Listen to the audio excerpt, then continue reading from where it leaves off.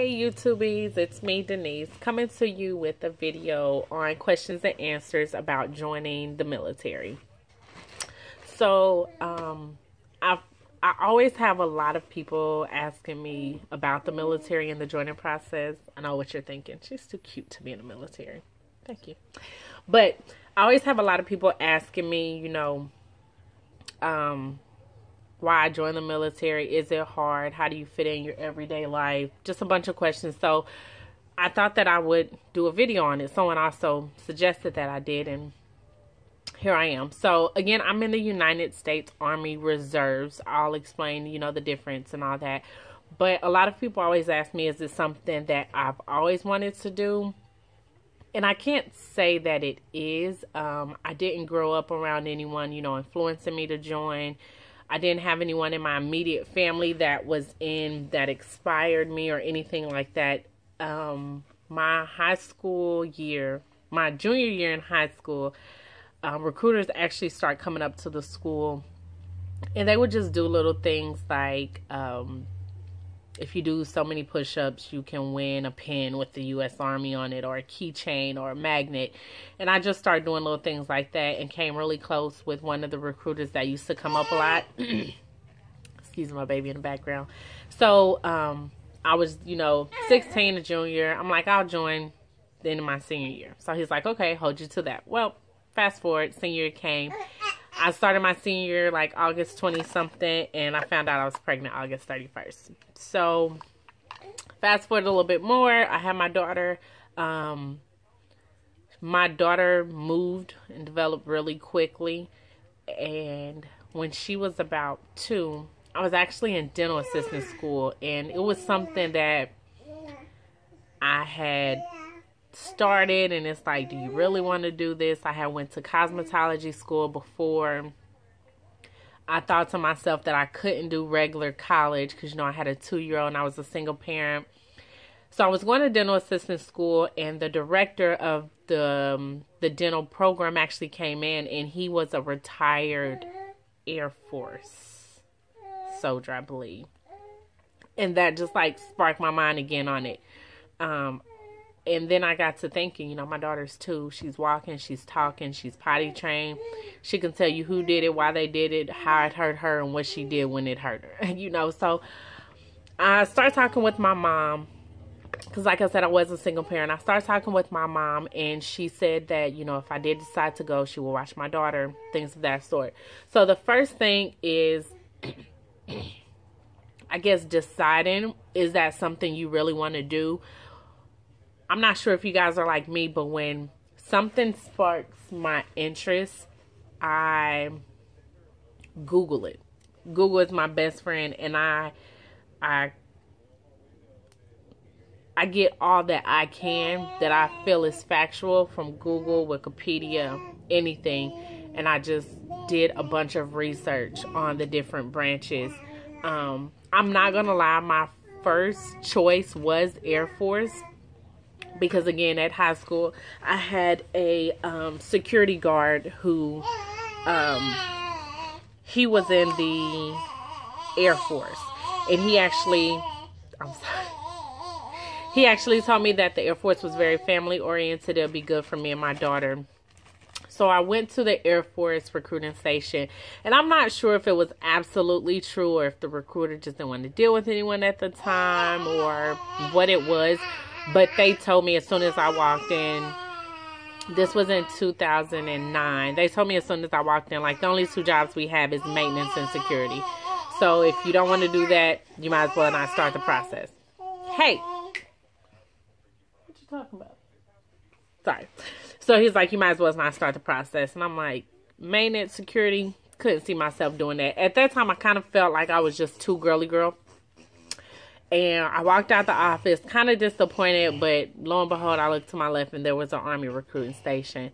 So I went in there and I talked to my recruiter. I will never forget his name, Sergeant Robita. And me and him talked for a while. Now, with that being said, I didn't know much about the Army because I had looked up so much stuff about the Air Force that me and him talked. I got some papers, some pamphlets. I went home and I went Google crazy again. and just looked up what I could on the internet about the Army. My recruiter definitely stayed in touch with me a lot. He, of course, that's what recruiters are going to do. So if you are wanting to join, once you go talk to a recruiter, just know they're going to call you. They're going to email you. They're going to do things to keep you coming back in so that you'll join. They can get over, get the process done and over with for you as smoothly as they can.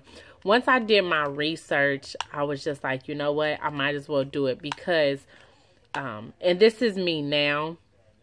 The branches in order to me, don't get me wrong, I love the Army. But even when I speak with those that's looking to join the military, I always say, first and foremost, just do your research yourself. Do your research on all the branches, and then that will help you determine which one you want to join. But I would say in order, my mind was Air Force, Army, Navy, Marines.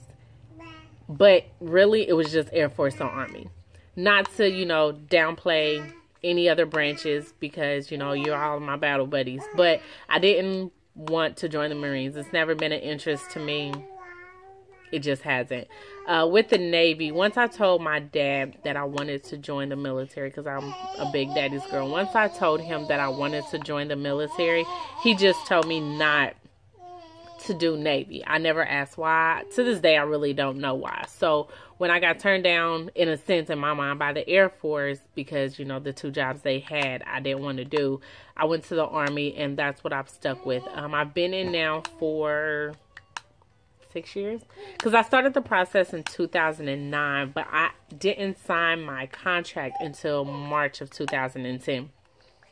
So anyway, yeah, you talk to recruiters. Now, what I will tell you about recruiters is, once you start talking to one, you're not obligated to that recruiter. Make sure you find a recruiter that is good for you. I've heard some horrible stories.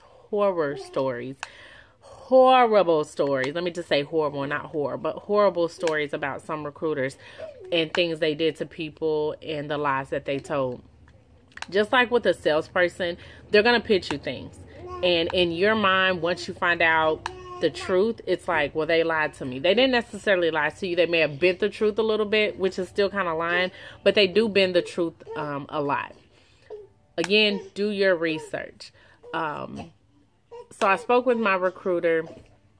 Of course, I chose my branch, the Army. From there, I had to get things cleaned up. Now, me, I didn't have a squeaky clean record, driving record, little misdemeanor that anywho, I had to get some court stuff situated. So when I started talking to the recruiter in 2009, I had to get some court things situated. You can't leave for basic training with any warrants, any open cases, or anything else like that.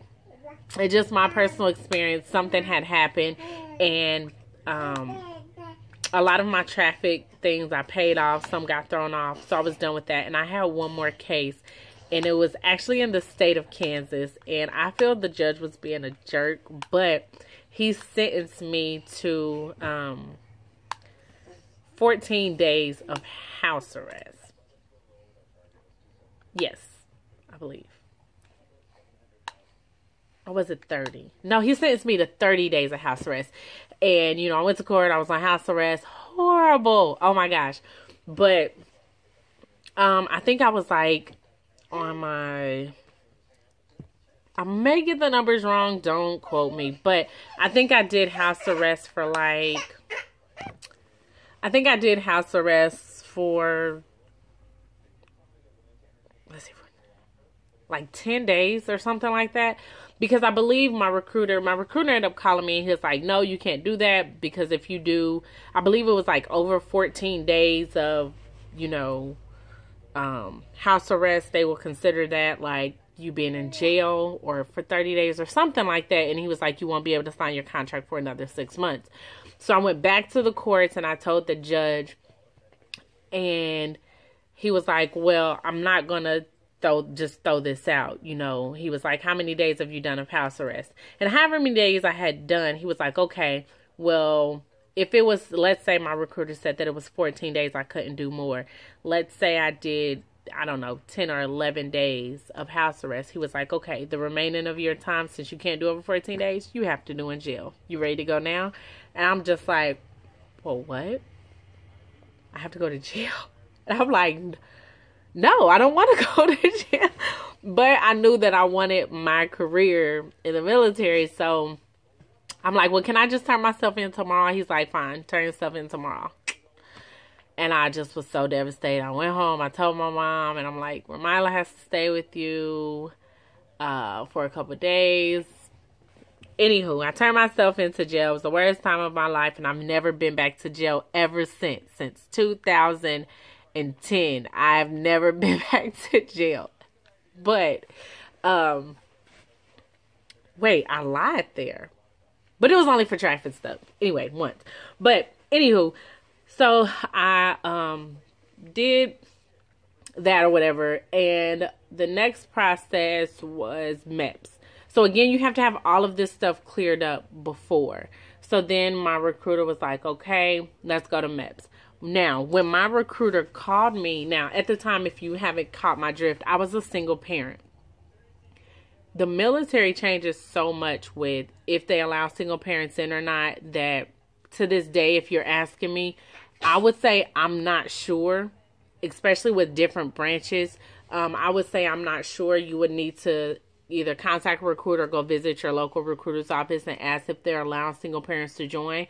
But in my situation, I joined, I signed my contract March 10th, 2010, and March 11th, 2010, they did away with the single parent waiver in the United States Army Reserve. So when my recruiter called me on March 10th, he actually called me at like 7 in the morning. He's like, look, they're doing away with this waiver. If you're going to join, you need to join today. So I went to his office. We end up leaving his office, went to MEPS. And I probably got to MEPS around 9 o'clock. I was at MEPS from like 9 o'clock in the morning to like 6 or 7 o'clock at night. When I say it was long, because they literally do and check for everything. They're checking your height. They're checking your weight, because those two have to coincide. Yes, people are like, well, why are they checking your height and weight if they're going to get you fit in basic training? True, but you can't just go in, excuse my language, like a sloppy mess or just super skinny. Like, you can be underweight and they'll tell you, no, you need to go gain weight before we can let you in. So they did height and weight. They check all your tattoos. They do a hearing test. They do a vision test. For females, you get a pregnancy test. What else? It's a bunch of paperwork you have to sign. You go over your contract. Make sure you know what's in your contract. That is something that's very important that my recruiter did tell me. Make sure you know what's in your contract. Some people think they're getting loan repayment in their contract and they don't. Some people think they're getting a bonus or a sign-on bonus and they're not. So you need to know what's in your contract. I think I skipped like a whole bunch. I did. I skipped the ASVAB. How dare me? Anywho, let me back up a little bit. So the ASVAB. The ASVAB test, my recruiter told me about it. And again, that goes hand in hand with picking a good recruiter, because my recruiter told me about the ASVAB and he actually gave me some books and some online websites. I had been out of high school for like 3 or 4 years, give or take. And I was just like, if I was fresh out of high school, I probably could go in and not study and I'll pass with flying colors. But I didn't. But then when he gave me the stuff, I'm thinking in my head, well, I wasn't out of high school that long. I don't have to study. Well, I went and took my first ASVAB and I flunked it by 1 point. That's flunking to me. I was so disappointed. Like, you have no idea. I did not pass by 1 point. So I went back. I used the online tools. I used the books that he gave me. And I went back and I scored high to me. With the ASVAB, that helps you determine what job that you can get. Your background also can hinder that too, because I won't lie, with the small misdemeanor that I had, it wouldn't allow for me to get a security clearance at the time. So some of the jobs that were gravy, that were, okay, you can choose this, I actually couldn't choose because of my past. So what I will tell you guys is, if you're a teenager or, you know, a young adult looking at this video, please make sure that you're not doing anything wrong or that you're not supposed to be doing in life. You know, we all know right from right, wrong from wrong. I knew I shouldn't have did some of the things that I did, but I did anyway. So, anyway, yeah, ASVAB, and then you get to MEPS. At MEPS, I didn't take anyone with me. I seen a lot of people did have people there, or they called them towards the end, because then you get sworn in. Once you get sworn in, you sign your contract, you get sworn in, and you are a soldier. One of the happiest days of my life. I'm not gonna lie, I was ecstatic. Let's see. Now, getting things in order. With my daughter, since I was a single parent, I had to sign I had to get a family care plan. Basically, it was a piece of paper that I had to fill out with me, my daughter's information, and my mom's information, which gave my mom temporary custody of my daughter while I was gone. And basically, it was a family care plan. They knew that I couldn't use my daughter as an excuse, because you put on the dotted lines that this is who she's going to be with, this is who she can go with if you get deployed while you're in training or anything else like that. So I had to do that. I did not keep my apartment when I went into basic and AIT. And the reason I didn't, and I would say not to, especially if you're a single or you're a teenager, or, you know, you're a young adult with no kids, or even if you do have kids, that's going to create bills for you when you can be actually saving your money. And that goes for reservists more so. Active duty, there's no need for you to keep an apartment or a place, because active duty, you're not going back home. You're just not. The difference between active duty and reservist is active duty, like I said, you're not going back home. You're going to have a duty station somewhere. As for reservists, you're going to go to basic training and then AIT, which is advanced individual training. And then you're going to go home, and your duty station to be in your hometown or in the surroundings. With reservists, we drill 1 weekend out of the month, which is typically Saturday and Sunday.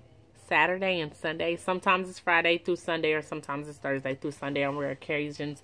And then 2 weeks out of the summer, which is your annual training. Once you do that, choose which one you want to do.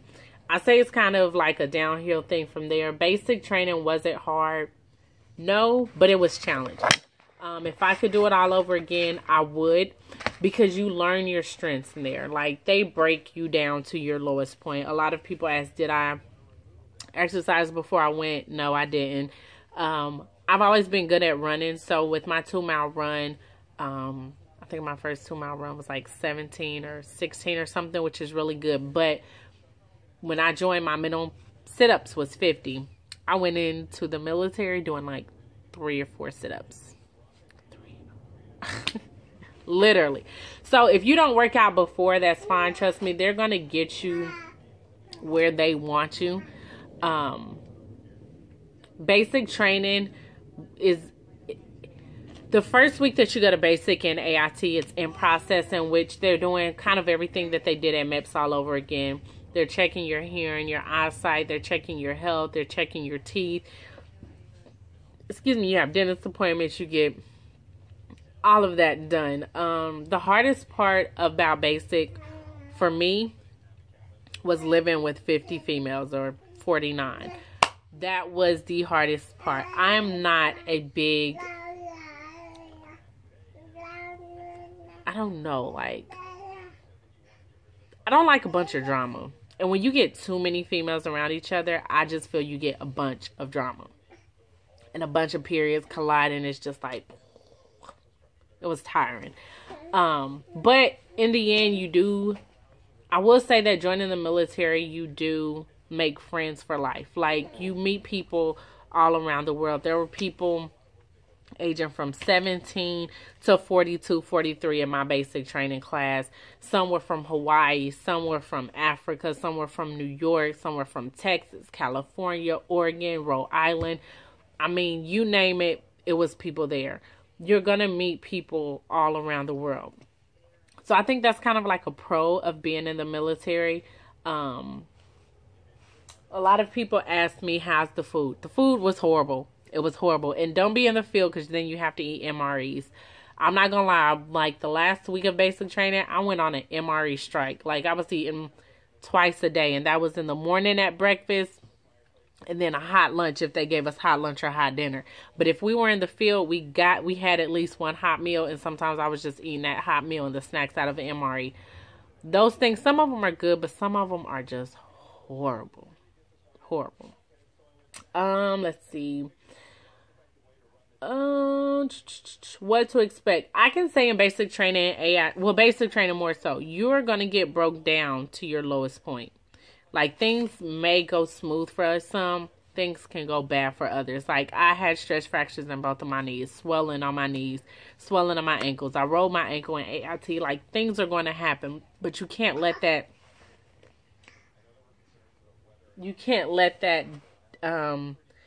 deter you. Like, you have to keep pushing. What else? You can get recycled. So, like, if you fail your APFT, your PT test or whatever, you could get recycled. That is the worst thing to do.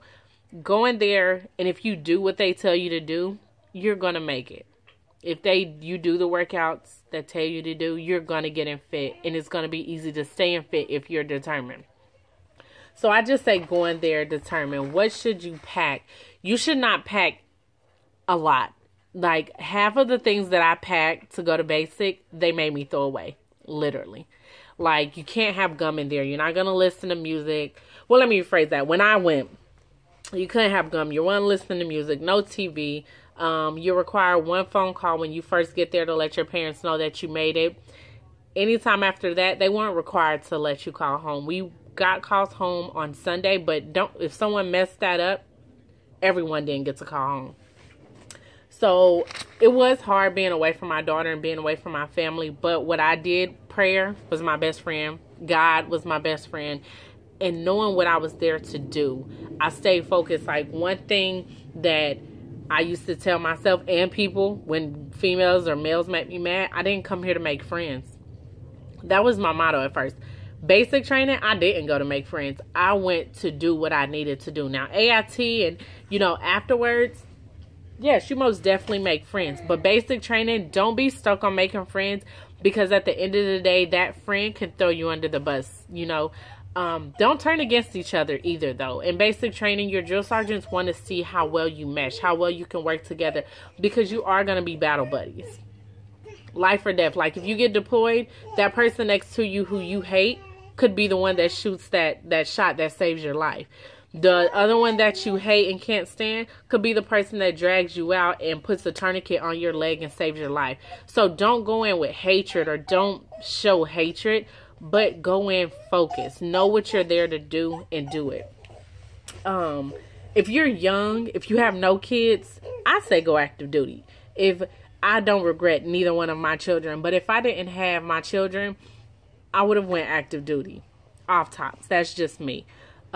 It's rewarding. You get a lot of perks. You get a lot of benefits. Homeowner help. The pay is good. Rank is, everything is there for you to succeed. You just have to be the one to succeed. So yeah, you have to take it for what it is. An opportunity for growth, an opportunity for a career, and an opportunity to advance in life. I think I hit just about everything. I'm not sure if there's anything that I left out, or you want me to go more in depth on the different type of branches, what I know about the military, the Army itself, and my personal experience. I'll be more than happy to do that. Regulations, things of that sort, because there is regulations. Oh, a question I did forget. I was asked how I wore my hair to basic training for black women or women of color. I actually wore micros, and my micros would have lasted if I would have braided past my hair, but I didn't. So I think I took my micros out maybe 2 weeks before basic training was over, which wasn't really bad. So again, just do what's best for you. Take it for what it's there for, and that's to help you. Again, if you have any other questions or concerns, be my guest. Leave it in the comments below. Please don't forget to like and subscribe. Love you.